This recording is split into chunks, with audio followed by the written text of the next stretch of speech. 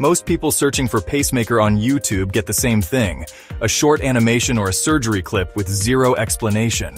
But if you're a patient or a healthcare professional, you need much more than that. This is your all-in-one guide. From what happens before you walk into the hospital to how life feels months later. Let's fill the gap no one else is covering. Today's video is built on the latest clinical guidelines, real-life experience, and questions I've heard again and again, so you leave here informed, confident, and prepared. A pacemaker is a small device that sends electrical pulses to keep your heart beating at the right pace. 3 main types exist: single chamber, paces 1 chamber; dual chamber, coordinates upper and lower chambers; biventricular, helps both sides beat together, often for heart failure patients. For healthcare pros, this is about mode selection and lead placement strategy. For patients, it's about restoring your heart's natural rhythm so you can live normally again. Pre-op isn't just paperwork. It's your foundation for a safe surgery.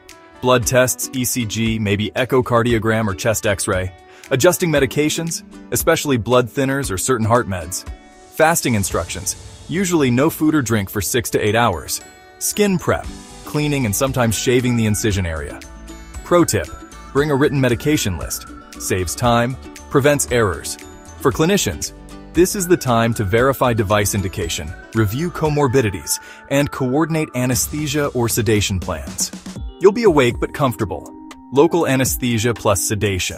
A small incision is made near your collarbone. Leads are guided through a vein into your heart, placed precisely where needed. The pacemaker is connected, tested, and then placed under your skin.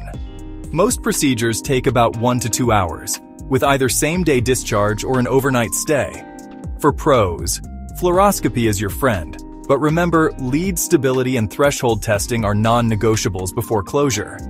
Yes, there are risks: infection, bleeding, lead displacement, or device malfunction. But these are rare, and most are preventable or fixable. Your team monitors you closely before, during, and after to catch anything early. First weeks matter. Arm movement. Avoid lifting or reaching above your shoulder on the pacemaker side.